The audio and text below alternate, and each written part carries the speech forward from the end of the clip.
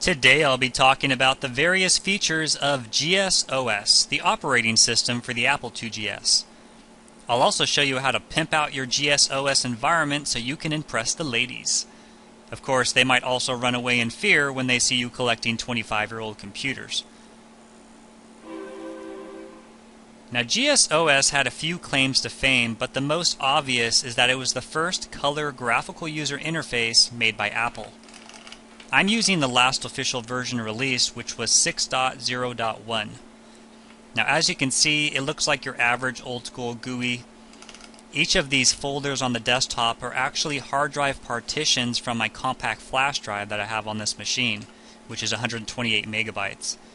The ProDOS filing system used on the IIGS can only handle a maximum partition of 32 megabytes, and that's why I have 4 of them. So, although you could get a larger hard drive, and I probably would, I wouldn't go too crazy and get like a gigabyte or anything, because first of all, there's not enough IIGS software to even fill that, but secondly, you would have dozens of partitions and it would look pretty crazy. So here at the top you have the drop downs. If I go to, let's say, preferences, you can see I can change some of the folder preferences, and you're seeing options that you even see today, like hiding invisible files, showing the date, the file size, the type, that sort of information. If I go to the disk drop down, I can format a disk, and I can format it to a number of different formats like HFS or MS-DOS. I can also erase disks, and I can verify floppy disks by checking all the blocks on them. I can also view various information on different files. I can stack the windows, copy and paste, you know, the usual stuff, create new folders, open, close. But most of the good stuff is when you actually click on the Apple link, and if I just go to About Apple IIGS, you can see some basic information on my system. So I have a 4 megabyte RAM card on top of the stock ROM 3 machine, so that's why I have 5,000 kilobytes, or 5 megabytes. If I go to the control panel, you can see various settings that I can change. So here's the general area, changing the speed of the mouse, changing the monitor. If I go to the RAM, I can actually enable a RAM disk to be set on here. It won't show up until I restart, and it is useful in some situations, but I usually just have that disabled. And if you go to sound, you can actually change the sound that's associated with different actions, different events. And so let me just go to some random event, like filling the trash. And I have Homer laughing, and then emptying the trash. And most of these sounds you can get from the system disks themselves, but I did install some third-party sounds too.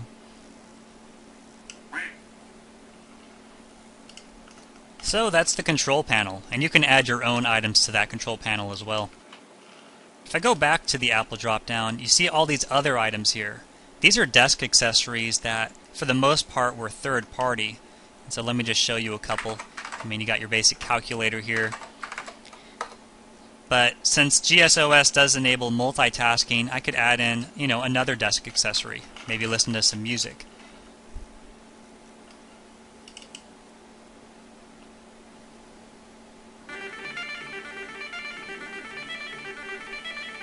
And then I can close the calculator and maybe play some games while I listen to it, or write a report or something. I'll just play some Pac-Man for you. And the Pac-Man, that's another desk accessory. So it's not really a full-fledged game, it's just sort of a window that you can play on.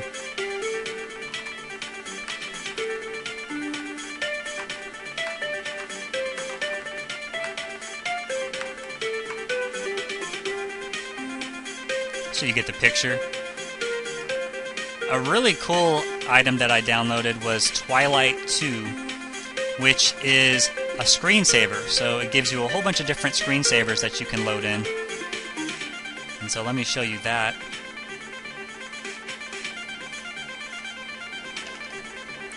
And so I currently have it set to snow, and I can change the settings, obviously, you know, how long the computer has to be idle and that sort of information. So let me go back to snow and just show you what it looks like.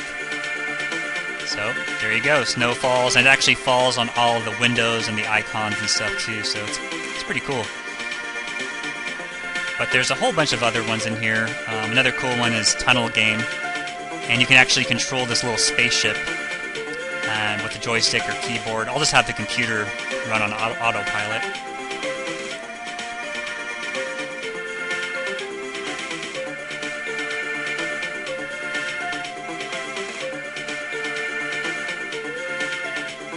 And so I definitely recommend getting a screensaver if you're going to be using the 2GS a lot and you're going to be stepping away from your computer just so you don't get burn-in. So let me close this, and you notice that my background is customized as well. I did that with Desk Maker. So let me open that up, and essentially all you do is you just install that program, and you're able to load in pictures that you want to be displayed as the background. And I actually created my own here. And I used Mini Paint by Softus to create this one, but you could use any paint program to design your wallpaper. So lastly, I want to show you this application here. It's called Prog 3. And as you can see, it's a drop-down interface from your top toolbar that lets you select your programs right from the window. So it works just like a start menu in Windows. So this is a must-have if you've got a hard drive and a bunch of programs and you want to categorize them in some logical way so you don't have to click through various folders and subfolders trying to find your software. So I selected Dultris from the Games menu, and it was by no accident. I actually wanted to plug this game and give myself an excuse to show it to you. So here we go, Dultris. It's a two-player Tetris clone, and in addition to the regular Tetris-style gameplay, you also have some special weapons and features, and also when you knock out blocks, it gets transferred to your opponent's screen. So really addictive, just a good time killer if you're looking for such a game.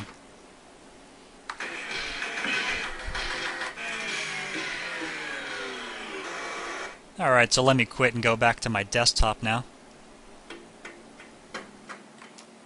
So again, just wanted to give you a brief overview, brief tour of GSOS. And I just showed you some of my favorite desk accessories, but there's dozens more that I haven't showed you. There's also various hacks that you can perform to really customize the system. But that is for another day. So thank you for watching.